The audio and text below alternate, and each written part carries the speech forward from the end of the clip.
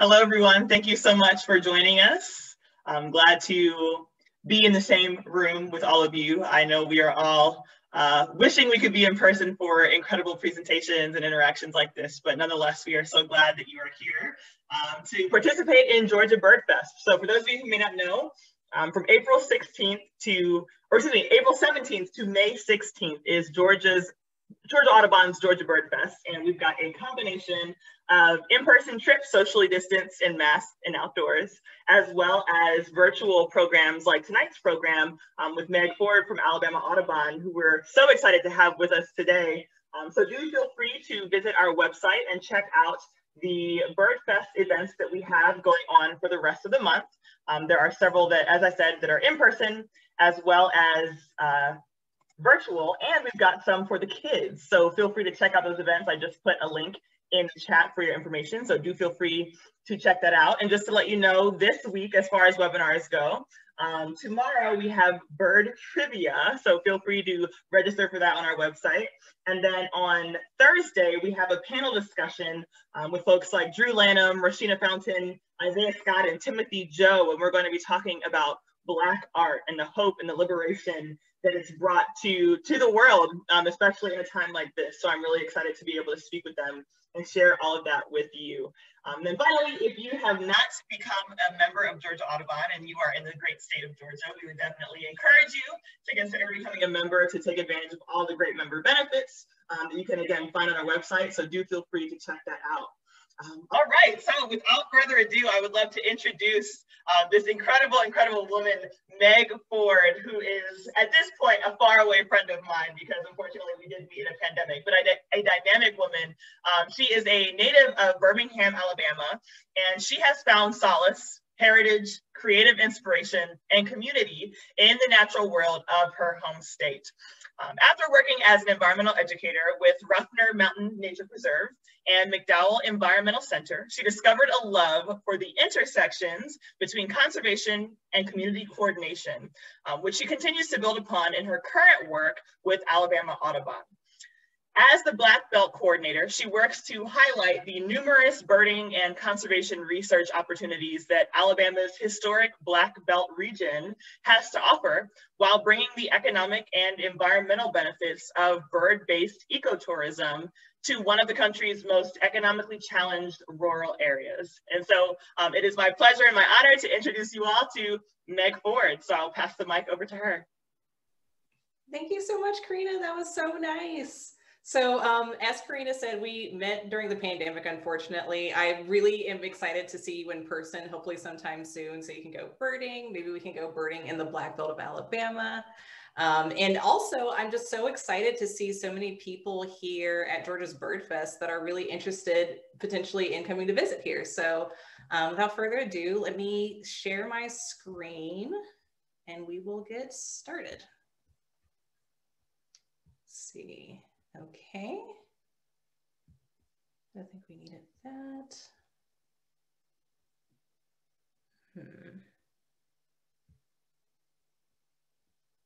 Okay. So like Karina said, my name is Meg Ford and I am Alabama Audubon's Black Belt Coordinator.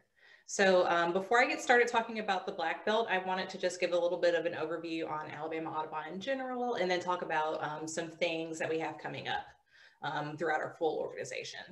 So we were founded in 1946. We are 75 years old. As a matter of fact, our birthday just passed recently. So we're 75. And we were originally founded as the Birmingham Audubon Society because our only office of operation was in Birmingham, Alabama. So in 2017, we actually opened up our new office in Mobile, which is an office that focuses on southern birds of our state and our coastal birds of our state as well. And then just last year, we opened up our Black Belt office, which once again is where I work. So we're a 501c3 nonprofit. We're an affiliated chapter of the National Audubon Society, but we operate as our own separate nonprofit. And just like Georgia Audubon, we're all about native birds and the people that love them. So we highlight bird habitat and bird conservation needs through things like field trips, indoor classes, in-person classes, research opportunities, and outreach. So speaking of outreach, I just wanted to highlight a couple of digital opportunities that we have coming up that anyone is welcome to join us from anywhere. We've had a lot of good luck with doing digital birding opportunities and digital classes since the pandemic started, because we decided to not do any in-person programs. We haven't done any in-person programs since March of last year. But the cool thing about these digital offerings is that you can join us from anywhere. So here are a few that you can join us for that are coming up in the next couple of months. So our spring Audubon talk is this Thursday, April 22nd from 6 p.m. to 7:30 p.m. Our coastal biologist, Sabrina Cobb, she works in our Mobile office that I mentioned earlier, is going to be doing a talk about climate change and how that affects the birds of the coast in particular. So you can join us for that for free on Thursday. You just have to register for it. So go to our website at aleaudubon.org/events to do that. We also have a bird journaling demo with Timothy Joe coming up. I think Karina may have mentioned that Timothy is also joining you all for something for Bird Fest this year as well. So he's a really wonderful visual artist that's based in New Bern, Alabama. And he's going to be doing kind of like a Bob Ross art tutorial kind of situation, which I'm really excited for. So he's going to be telling us all about how to do in plein air journaling on April 26th. That's another one that you can join us for free. You just have to register for it. And then lastly, we're going to be doing a Birding by Habitat series that's going to be happening on Mondays in June with our adjunct staff, Greg Harbour, who's a professor at UAB in Birmingham. So those are going to be on Mondays in June from 6 o'clock to 8 o'clock. That is a paid class, but if you, for whatever reason, have any financial restrictions or just you need to do it for free, you can email our programs assistant, Teresa Rumor, at teresa@aleaudubon.org, and we'll get you on there for free. And then one day we'll get back to doing our in-person classes. So we also do field trip opportunities all over the state, from our Birmingham office in the north to our Mobile office in the south on the coast, and now eventually in our Black Belt office right here in the middle. So please stay tuned out for those. We would love to have you come explore the wonderful biodiversity and all the great habitats that Alabama has to offer. So that brings me to the whole point of this talk, which is that you should come and visit the Black Belt to go birding at your earliest convenience. I love this place. It is full of wonderful birds to be able to go see and all these really great diverse habitats. So you can go see a lot of different types of birds in one trip. But it's also got this really wonderful, rich history and a very important culture. Not only important to the state of Alabama, but I think important to the entire country. So to kind of tell you a little bit about why we decided to set up our office in Greensboro, Alabama in particular, and why we've chosen to start our Black Belt Birding Initiative project. Back up and kind of talk about it from the beginning. So Alabama's Black Belt region is a part of a greater Black Belt region that spans across the southeast of the United States. So it's highlighted in this country map that I have on the screen right now. And as you can see, this shaped land that doesn't quite include the coast. It almost hugs the coastline, but doesn't include any of the coastline within it. And in this shape, you can kind of figure out, or there's a little bit of a clue at least, as to how the Black Belt came to be, this full region of the Black Belt. So back in the Cretaceous period, which was about 66 million years ago, this region of our country was actually totally underwater. It was covered in a warm, shallow sea. So when I've talked about this time period with my students, because I think that's something that tends to blow the minds of adults too, but when I've worked with kids, it's always really fun to say, like, Alabama was underwater at one point, you know, maybe the part of Alabama that you're living in was totally underwater at one point. So when I'm doing that with kids, I kind of like to describe it. So, you know, it's warm, it's humid, maybe a lot like Alabama right now during the summers. And there would have been really tall tropical plants, maybe reaching out of the shallower parts of this sea, and then also sea creatures. So when you're going Fossil hunting, for instance, is another really great thing that you can do in Hale County and in the Black Belt of Alabama. In addition to birding, there's a lot of really great fossil hunting opportunities. And the fossils that you find here are all of sea creatures. So some really big ones, like some surprisingly large ones, but also a lot of really small ones that may have had like an exoskeleton on the outside of them. So when these creatures died, their remains and their skeletons and their exoskeletons would fall to the bottom of this warm, shallow sea, and over time were washed over with dirt and the receding sea, and all of that formed this warm pressure on those skeletal remains, which created chalk. So the chalk is actually the reason that the Black Belt is the way that it is, because the defining feature of the Black Belt is rich, dark, fertile topsoil. And the reason that the soil is that way is because of the chalk that's underneath it. There's a really famous outcrop of, or not an outcrop, but a really famous unit of chalk that was discovered in the city of Selma, which is a very important city for Alabama and the nation, which I'll be talking about a little bit more in this talk. But you can actually go to Selma and go see this group called the Selma Group. If you go stand on the Edmund Pettus Bridge, for instance, in Selma, while you're birding and maybe kind of thinking about all the great things that happen on that bridge, you can look and see outcrops of this chalk from that bridge. You can also visit another nearby city to Selma, maybe about 45 minutes to an hour away, a city called Demopolis. They have a feature there called White Bluff, and that is yet another outcropping of this Selma group that you can visually see from there. And White Bluff is kind of an important part of culture in Demopolis. Their Christmas on the River event, which is kind of their big annual festival for the whole city, happens in front of White Bluff, and a lot of other important things happen in front of White Bluff as well. So this warm, shallow sea that created this chalk formation is what gave the Black Belt its distinct defining feature, which is its rich, fertile topsoil. So because of this rich topsoil that we have here in the Black Belt, we have all of these wonderful opportunities to go birding in beautiful habitats that are sadly shrinking because of development, but also kind of being uplifted in other ways as well. I'll try to kind of explain that in just a second. But the defining feature, the defining habitat of the Black Belt is the Black Belt prairie, which I've got a picture of right here.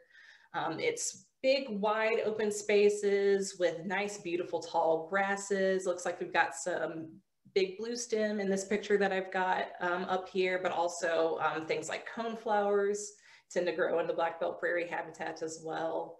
I actually got to see just a mostly untouched Black Belt prairie habitat very recently. It was like nothing I'd ever seen before. I'm from Alabama, I'm just from another place, I'm from Birmingham, and just being able to see that habitat in a way that was just totally untouched, and not even at a time where all the flowers were blooming, it was very just arresting and beautiful. And I can't wait to be able to actually go bird in these habitats and be able to actually see the birds that inhabit these places. So the Black Belt prairie in particular provides great birding opportunities because of the insects that live in them. But there's also things like the Talladega National Forest nearby, which has hardwood forest and also pine forest in it for some woodland birding. Interestingly enough, there's a really big catfish industry here in the Black Belt. On the way, I would say that on the way here from Birmingham, I probably passed by like 6 catfish farms. There's a lot of them. And that's kind of a recent development for this area. Opportunity to go birding, right? Because there are all of these wading birds and bald eagles and like other birds that like to eat fish that are attracted to these ponds. So if you come birding here, I can promise you that there are going to be a lot of different opportunities to go birding, and that you're going to see a lot of different types of birds in one trip. So we've got like anhingas, we've got bald eagles. There are bald eagles everywhere. I had never seen a bald eagle before until I moved here. We've got painted buntings and indigo buntings, scissor-tailed flycatchers, Mississippi kites, scissor-tailed kites, all sorts of birds. And just a really, like I said, you can, if you plan your trip out very well, you can go and see a lot of them in one go. So this is the part of working here that is a little bittersweet for me, because like I said, the rich habitats here and this beautiful land provides all these great opportunities to see like new plants that you've never seen before and new birds that you maybe have never seen before.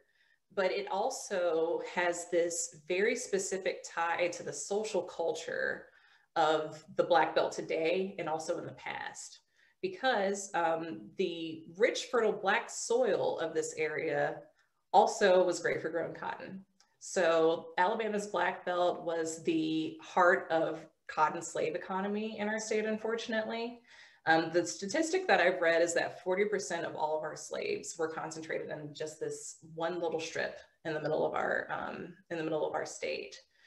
And so there's just this weird balance that I think needs to be struck for if you're going to go birding here or if you're going to talk about birding here. I think that Alabama Audubon is also obligated to talk about these really important nuggets of history that are tied to the land as well.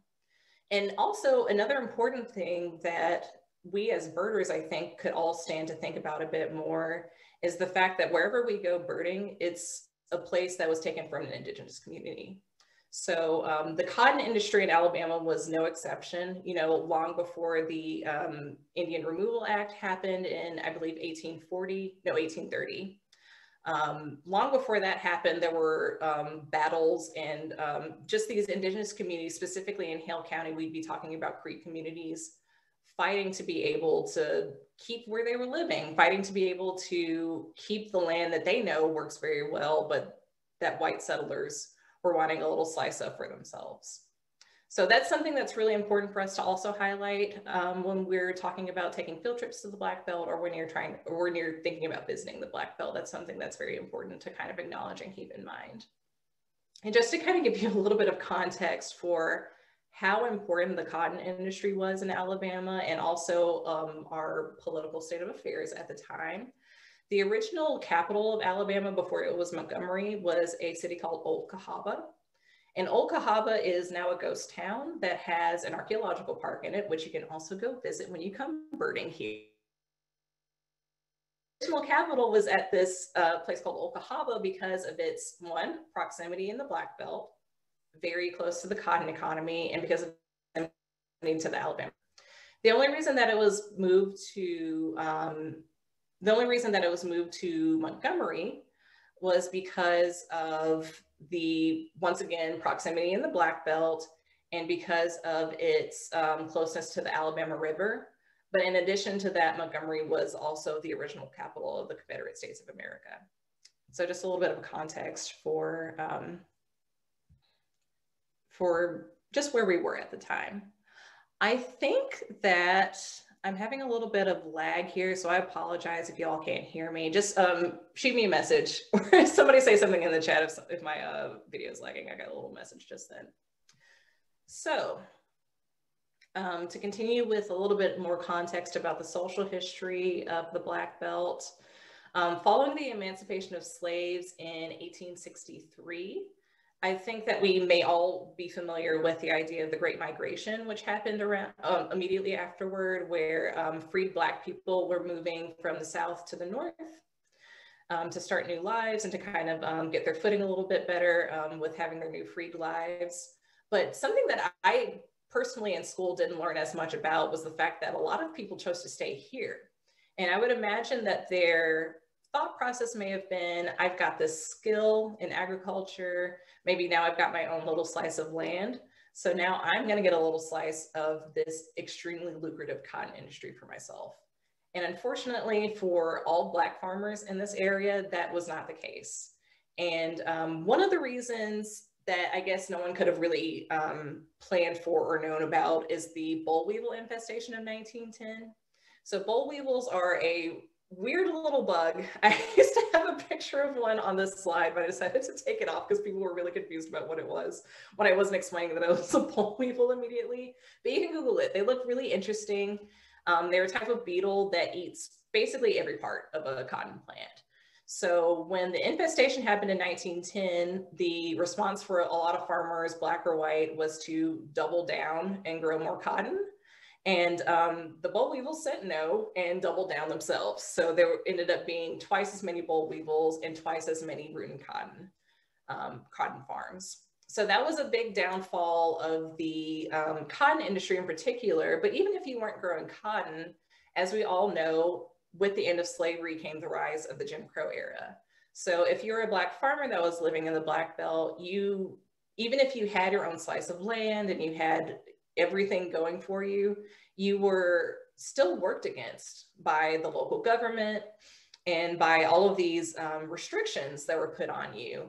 And as we all know now, there's a lot of evidence for this nowadays, but the inability for people of color in Alabama in particular to be able to be elected cannot be understated.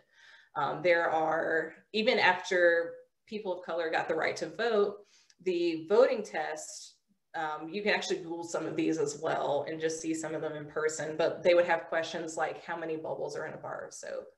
Things that are just totally impossible to answer and things that, you know, no real person would know the answer to. So not only could you not only were you not getting the resources and the help that you needed, but you couldn't even get people that represented you to get the resources and help that you needed. However, with all of this discrimination and all of the people that have been disenfranchised through the cotton industry here in Alabama, there is also a lot to celebrate here. And that's the thing that I really like to lean on, especially with being from Birmingham, which was another city that was pretty big for the civil rights movement. In particular, that's something that I really love to dive into here, and something that once we do in-person programs here in the Black Belt, I'm wanting to explore a lot more with our birders. So for instance, before the civil rights movement happened, this would have been during World War II, the Tuskegee Airmen were the first Black squadron of the US military to be able to fly overseas. And they were educated at Tuskegee Institute, which is now Tuskegee University today. And then also just the importance of the Black Belt for the civil rights movement, once again, cannot be understated. I get overwhelmed thinking about all of the big stories and little stories that contributed to people of color being able to have the right to vote across the nation, all happening in this little strip of land here in Alabama. So one that is very important that you may already be familiar with are the Selma to Montgomery marches. They were spurred by the death of Jimmy Lee Jackson, who was a retired pastor and also a civil rights activist that was from Marion, Alabama. He was killed by a white state trooper during a peaceful protest, and his death sparked the beginning of the first Selma to Montgomery March, which is also known as Bloody Sunday, another term that folks on here might already be familiar with. Bloody Sunday was not a good day because so many people, of course, were injured and attacked needlessly. That was a protest that began at the foothills of the Edmund Pettus Bridge that I mentioned earlier in Selma, Alabama, where the protesters were met by state troopers and also just volunteers recruited by the state to stop their progress. I don't think, from what I understand, there wasn't any specific calls for violence, but that's what they did. Most famously, Representative John Lewis was there, a very, very young Representative John Lewis. I think he was 24, was present at the very first Selma to Montgomery March, Bloody Sunday, and had a permanent scar on his head from a skull fracture there. So it's a horrible day and one that's really tough to talk about. But the great thing about it is that it got all of this wonderful national coverage. And from there, the Voting Rights Act of 1965 was passed just a few months later. So that was just from the first march. There were 3 in total, and they still weren't able to complete the second march to Montgomery, but they were able to complete it on the 3rd attempt. Next, Ralph Abernathy was kind of Martin Luther King's right-hand man. He was born in Marengo County, once again, here in the Black Belt. So Ralph Abernathy was present at all of the marches that Martin Luther King organized. And he was also the person that wrapped up the last of Martin Luther King's duties with the SCLC, the Southern Christian Leadership Conference, following his assassination. Once again, somebody from Marengo County. And this one, y'all, I tell people about this whenever it is even just mildly applicable to what we're talking about, because I didn't know about this until I moved here. The Lowndes County Freedom Organization was a civil rights organization founded in Lowndes County, specifically on issues surrounding the right to vote for Black people. And about a year after their founding, someone from Oakland, California named Huey P. Newton got in touch with the people that founded the Lowndes County Freedom Organization to ask if he could adopt their symbol, which is the Black Panther. So the original iteration of the Black Panther Party was technically from this Black rural community in Alabama. So cool. Like, it just blew my mind, the fact that I didn't already know about it and that it's not just common knowledge. Absolutely incredible. So on the same note of that not being common knowledge, there are a lot of just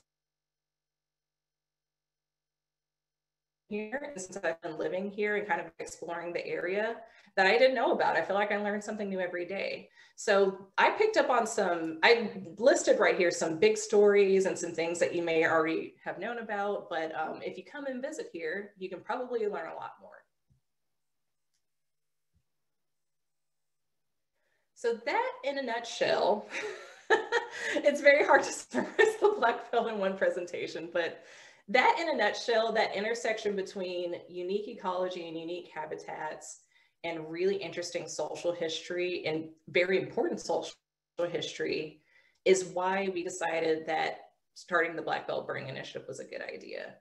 We at Alabama Audubon already kind of knew about how great the Black Belt was. We've been taking field trips here with our birding community for decades now. One of our field trip leaders, Greg Harbor, that I mentioned earlier, told me that he went on a field trip with us to the Black Belt in the 80s. So we've been coming here for a long time. For us to establish an office here and for Alabama Audubon to hire me, our Black Belt coordinator, to live here and work here permanently is our investment in the Black Belt. So we don't want to just be about birding here and leaving. We want to be able to have a lasting impact and to help local business owners and to help the local community as much as we can while we're here.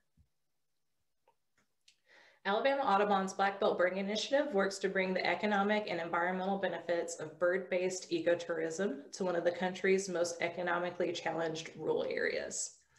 It's difficult for me to lead sometimes with describing the Black Belt as being economically challenged, because I don't want that to be a descriptor for it. But the fact of the matter is that there are so many communities here that did not recover from that cotton industry that I mentioned earlier, and the discrimination that came along with it, and the white flight that came along with it. And it's very important for us to think about that while we're here. Like I said, we want to be able to support this area economically through birding as much as we can. Through field trips, special events, research partnerships, and national outreach, we're leveraging our organization's expert staff and statewide reach to make a positive difference for Black Belt birds and the people who love them.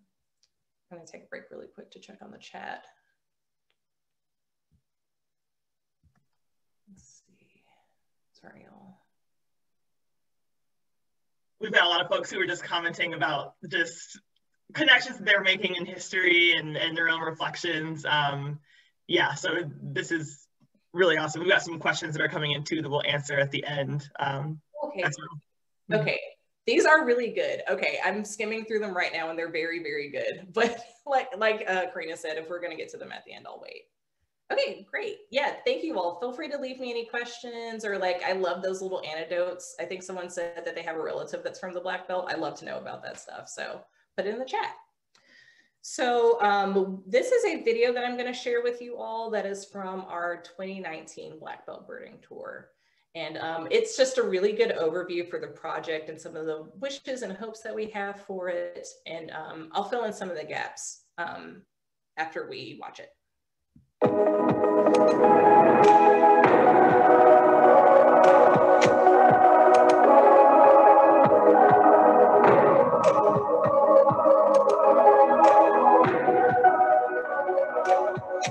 Welcome Welcome to our first ever black belt birding tour. Everybody ready to see kites? See the top and ecologically, this region is called the Black Belt Prairie because at one time it was full of big grasslands because the soils were black and rich in the 19th century. And that was both a blessing and a curse because this was the heart of cotton agriculture in the South. It was also the heart of the slave economy. It really has two different connotations. One's the soil, but it's also where one of the densest African-American populations in Alabama. You kind of singing tears. That's Indigo Buntings singing that. It's a well-kept secret that I hope will not be a secret much longer. Yeah, I'm here from South Carolina. I drove over just for this event, 5.5 hours. It's a new landscape and new people.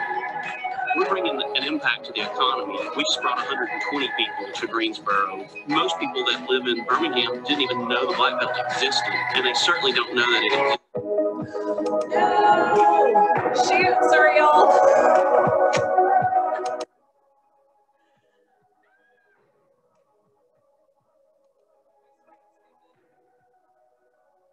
To Greensboro. Most people that live in Birmingham didn't even know the Black Belt existed, and they certainly don't know that it exists, so to go birding.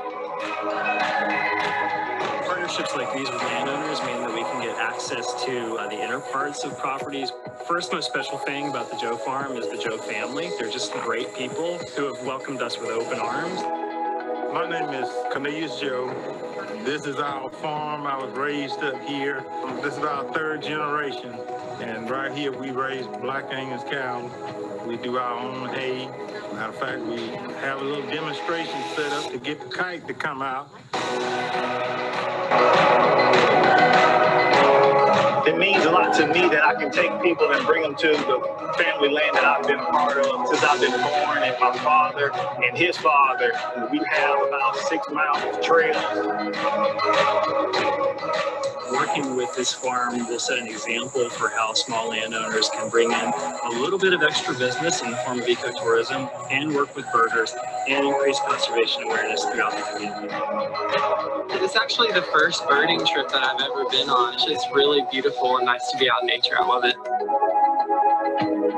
It's just fantastic to be able to connect to the communities, to make it a community effort to help protect their birds. This southern expansion is where it's at. I'm really looking forward to being a part of these efforts that Audubon is making to bring nature and culture together.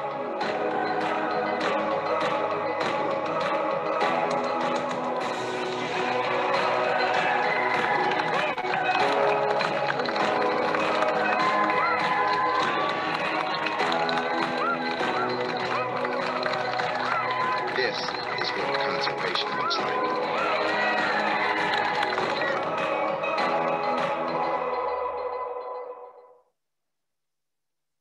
Okay, sorry that I started it over by accident.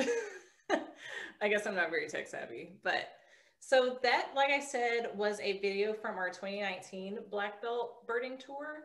We would normally do one every year, but of course last year we weren't able to do it, but we're gonna hopefully come back and do one very strongly this year, which I'll talk about a little bit later.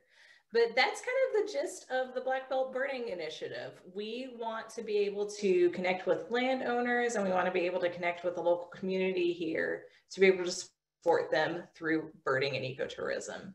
So off the bat, the stars of that video were the Joe Farm and the Joe family and their ecotourism business, which is called Connecting with Birds and Nature Tours, LLC.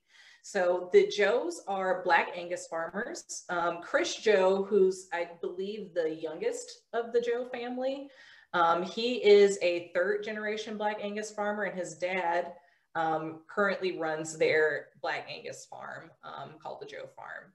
So they noticed at one point that there were birders that were stopping to watch their field while they were cutting grass, because when they cut the grass, the insects that things like scissor-tailed kites, kites and things like that end up coming out and then swooping down to get those insects and giving any birders that are watching a really good view and a really good spot for those birds, or even photographers and things like that. So they noticed that there were birders just kind of pulling up on the side of their farm and doing that. And they thought, well, why not make this a business, which I absolutely love. So if you all want to book a tour with the Joe Farm, they're doing incredible things. And they have group tours periodically. I think they have them seasonally. And they also offer private tours that you can kind of book on a person-by-person basis. But I heard that they're actually booked through May. So you're going to have to schedule a little bit farther out because they're very popular and they're doing incredible stuff. Like I said, they've gotten really great national coverage recently. They were in USA Today. They've been in all of our local papers and they're doing incredible things. So please support them. Please book a tour with them. And then they are also just a really wonderful shining example of what other landowners in the Black Belt can do. You know, if they're interested in getting a little bit of extra income from their farmland, whether that's agricultural farming or what's the word I'm looking for? Animal farming, they can potentially talk to us about how they can make their birding habitats a little more lucrative for birds, maybe get some consultations from us on native plantings. And, you know, even if you don't want to do what the Joe Farm is doing and have a whole business for it, maybe you're just interested in like seeing more birds on your bird habitat. We're also into that too. So forming these land partnerships, I would say, is kind of the foundation for all of this that we're doing in the Black Belt. Once again, that's the Joe Farm. Please go look them up. They're amazing. One of the first things that I did with starting with the Black Belt Birding Initiative and when I moved to Greensboro in particular is this project that we're doing at Perry Lakes Park. So Perry Lakes Park is a natural space in Perry County, so not in Greensboro. It's maybe about a 30-minute drive for me. It's a space that has hiking trails through a lot of old growth forest so that you can see some really cool old trees there. And then they also have an oxbow lake and a bald cypress swamp that you can go canoeing in. And once again, oh, and they also have a beach. They have a beach that connects with the Cahaba River, so it's a pebble beach. But once again, these are all really great, cool opportunities to go birding. So that was 3 habitats that I mentioned that you can go explore in one trip to this one park. And it's a park that's used, from what I understand, by locals, but it's also pretty widely used by people from out of state. So the people that I've talked to will say that like when they visit, it's mostly people that aren't from Alabama. Their license plates say that they're from out of state for the most part, because this is a really, really good birding spot and a really popular one. However, as I mentioned, a lot of the areas in the Black Belt are economically challenged, and Perry County is one of the most hard hit ones in particular. So this park, unfortunately, is closed right now because the county is unable to uphold the maintenance to ensure that it's safe at all times for all of their visitors. So they made the decision to close it last year. So Alabama Audubon and a few other nonprofits in Alabama studio, who also built a lot of the great structures out there. They built a Meg. Yes. Sorry, you cut out for a second. Could you start over from after you said a bunch of nonprofits got together? Oh, sure. Thank you. Yeah, thanks for that heads up. So a bunch of nonprofits got together, including Alabama Audubon. And those, oh no, I'm getting that message again. I'm going to start over one more time. A bunch of nonprofits got together. Alabama Audubon, including Cahaba River Society, Alabama Birding Trails, Auburn Rural Studio, which is an offshoot of Auburn University. They built the birding tower that's there. It's supposed to be the tallest one in the Southeast. And the Nature Conservancy in Alabama.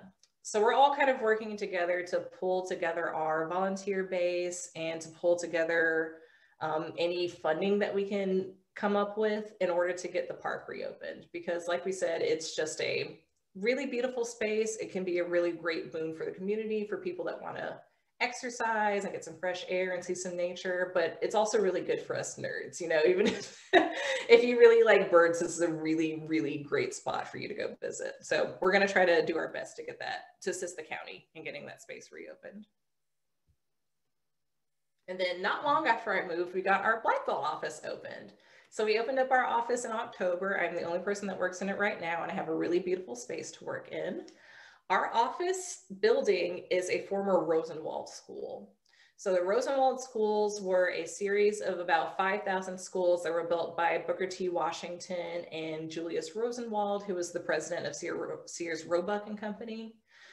They built these schools as a direct response to the underfunding of Black schools in the time of the Jim Crow era, where schools were still segregated, right? So the Rosenwald schools were supposed to be an opportunity for Black students to be able to get the same quality of education that a white student might.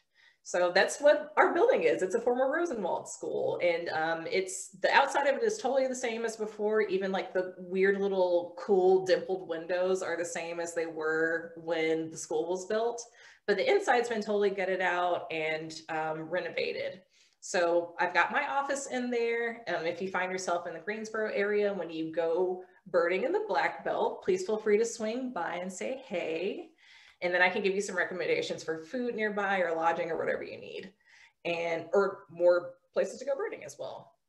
My landlord who owns this building and also works in this building is with an organization in Greensboro called HERO. They are the Hale Empowerment Revitalization Organization, and they provide affordable housing for people and affordable workspaces for folks. And they also do a lot of really important work in this area for bill assistance for folks as well.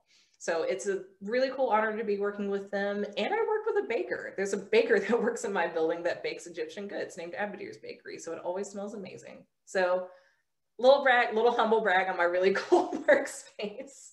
So y'all, please, if you're ever in the area, please feel free to come by and say, hey, you can take a picture in front of that mural of the Mississippi kite that I'm standing in front of right there.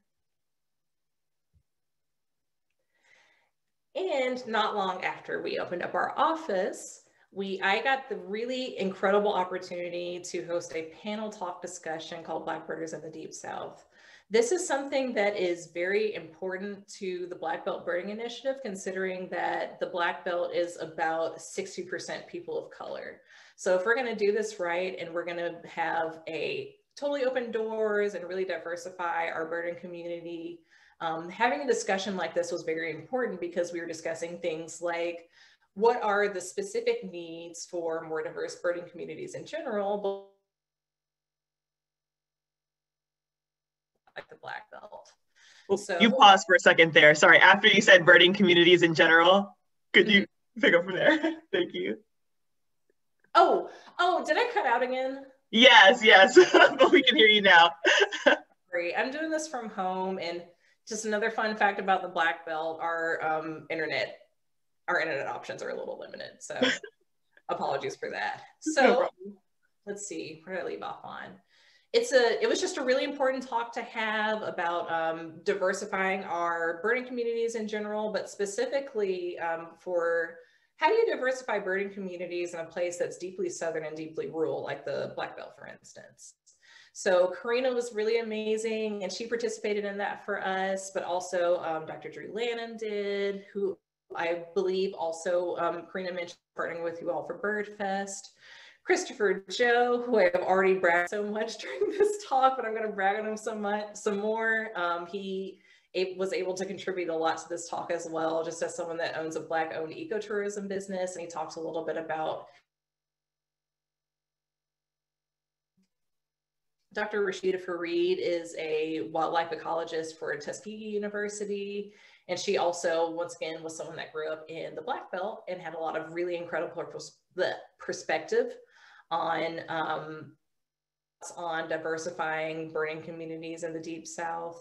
I'm going to wait a second because I'm thinking a little bit. Okay. And then Christian Cooper was our last guest. Is a board member for New York City, but you may know that birder that unfortunately had the police called on him while he was birding in Central Park. And it was interesting to have him on as well, and Karina too, because as folks that aren't from the South, you're able to kind of dive into those questions that someone that's not from the South may have about birding in places like Alabama. So that was just a really incredible thing to do as like one of my first projects here. got me set up on what I think is going to be the correct path going forward Black Belt, which is just radical inclusion and unconditional love for everyone that wants to join us in our birding endeavors, no matter where you are. Meg, you may have to pause your video just to let up some bandwidth, if that's okay. Yeah, absolutely. Let's see. Sorry, we love seeing your face, but no, I completely understand. Okay. How's that? Maybe better? Okay. Well, I hope it is. I'm going to keep going. Yes, you're good. But Karina, just pause me again if I need to go back and say anything. You're being really helpful. Thank you so much. So the last thing that I think I'll leave off on the Black Belt Birding Initiative are that, of course, are going to be having research opportunities here in the Black Belt. So we have a lot of research opportunities that are community-based that we already have established in our Birmingham and Mobile locations. Those two are our chimney swift program and our heron program. So we have a program that's specifically about monitoring green heron and yellow-crowned night heron populations.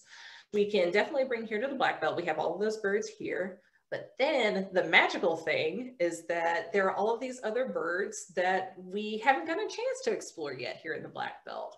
Like I said, there are all of these unique habitats here, and the unique ecology, once again, just allows for really unique birding opportunities. So for instance, fun fact, this bird that I have pictured here is a scissor-tailed flycatcher, one that was taken at the Joe Farm, probably while they were mowing the grass. And it is a bird that if you Google the range map for it right now, it doesn't even show up as being in Alabama at all, which is insane because the scissor-tailed flycatcher at the Joe Farm, I know, is like a bread and butter kind of thing for them. You know, they time it out and they know when the scissor-tailed flycatchers are going to be here. So they're definitely here in the Black Belt, but the research hasn't been done yet to show that they are. So the research component of this is something that I'm very excited to explore more with our conservation department. I think that we're going to be able to, if not just uncover some really interesting things, I think we're going to be able to uncover some things that are going to be important for the birding world on a national scale as well. So with all of that said, I also wanted to just bring up a few things that we have coming up very, very soon. One that I've been having a lot of fun with building out with Alabama Audubon is our Birders Flock Here program. It's going to be a little bit like TripAdvisor. So if you go on a trip to go birding in the Black Belt, you will be able to go to our Birders Flock Here page on our website. And for instance, if you wanted to go birding in Hale County, you could click on our Hale County tab and Birders Flock Here and find a list of local lodging that you can support. You can find local restaurants that you can go eat at while you're here. You can find other tourist attractions that you can check out and other places to go birding.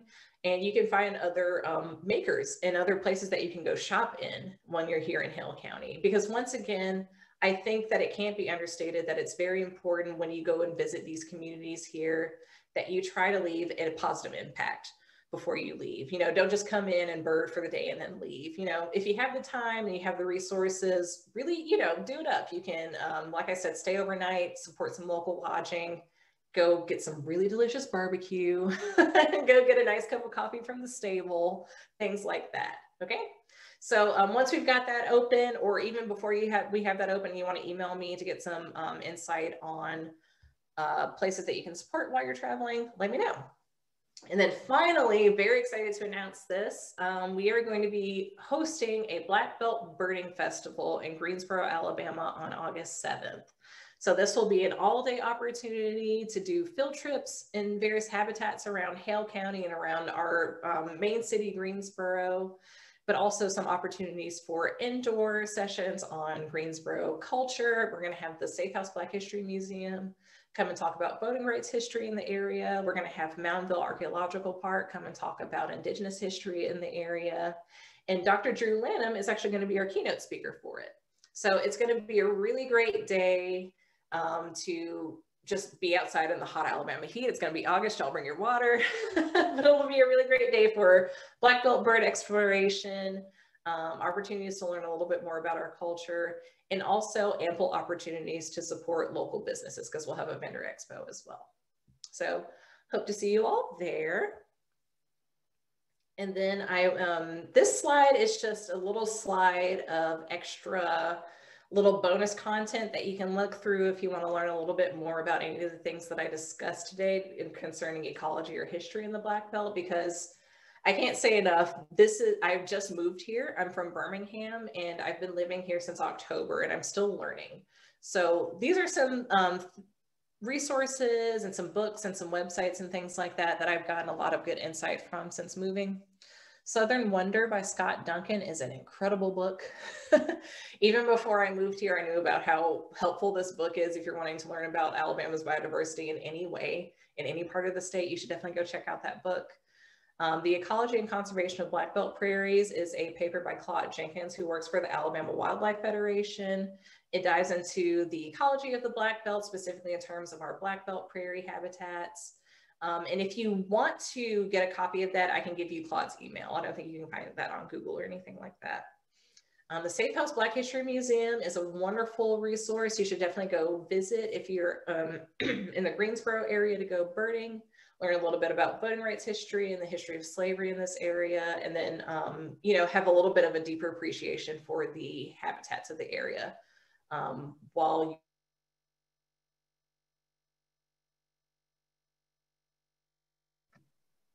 Meg, can you hear me?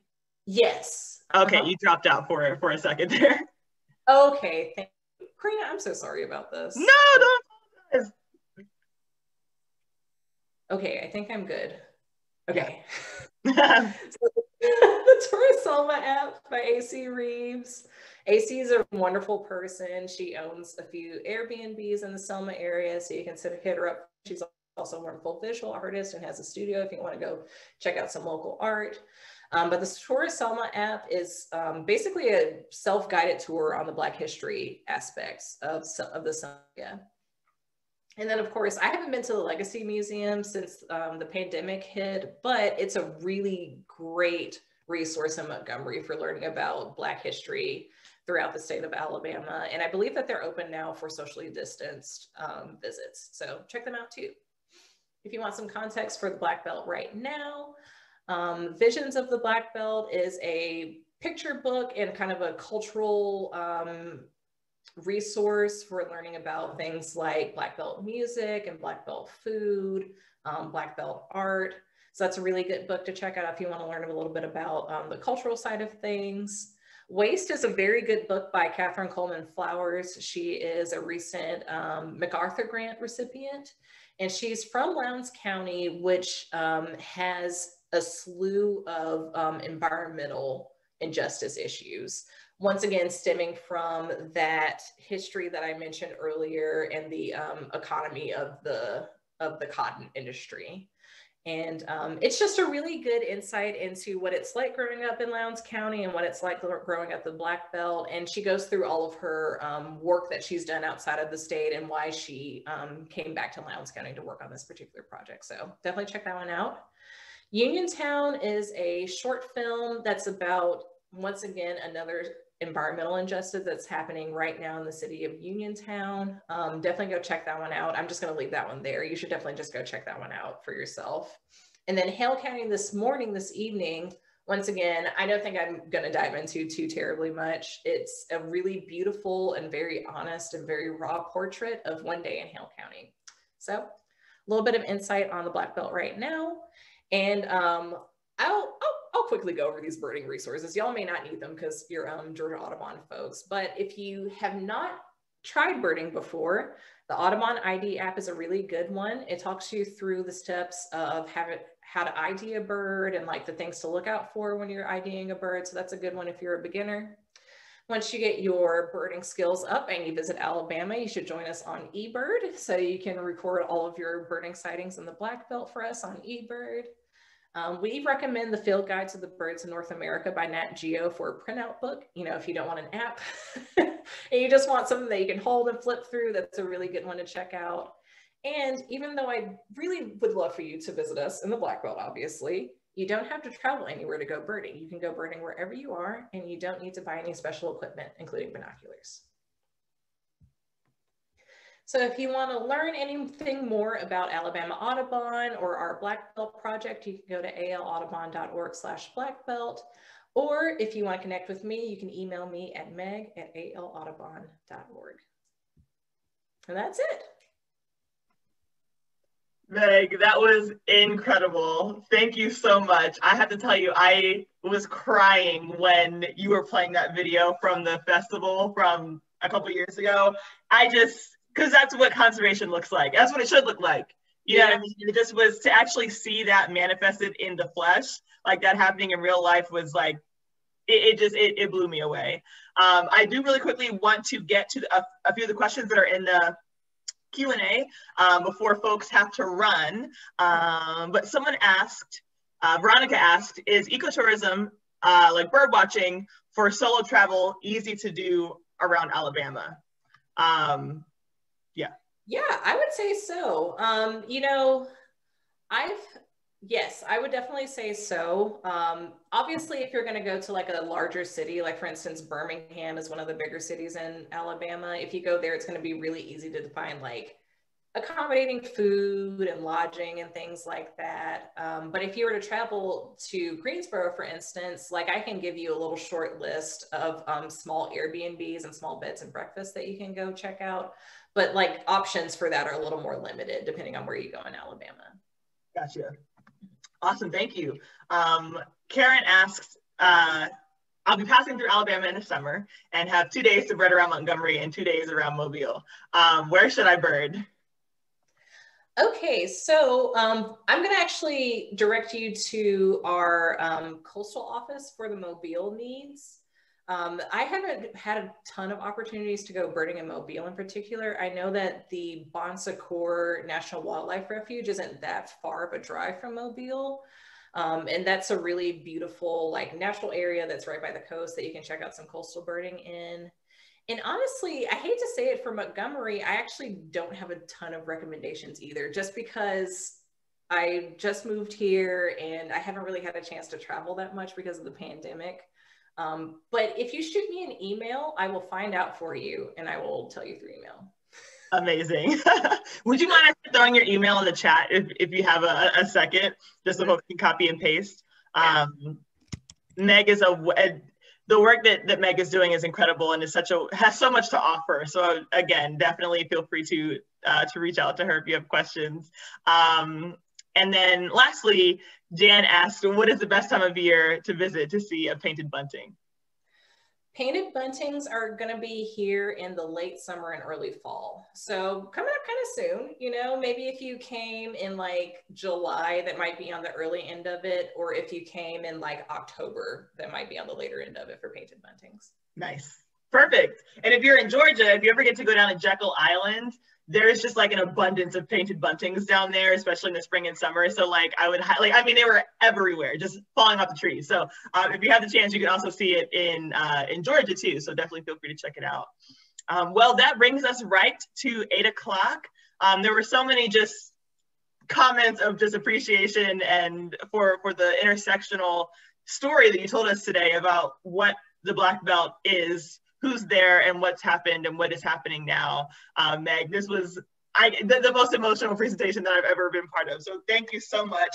We are all so grateful. Again, y'all just give Meg your appreciation in the chat. We're so glad that you were able to join us. And this presentation was recorded. So we will be posting this presentation publicly on YouTube so that you can go back and take a look at it. If you have any information that you want to go back and check in on or watch that beautiful video again, I will be doing that. But again, Meg, thank you so much for giving of your time and sharing your story. And we look forward to going to visit the Black Belt and hanging out with Alabama Audubon.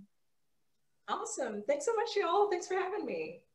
All righty. Well, we will see you all later at our Bird Fest and hopefully someday soon in Alabama.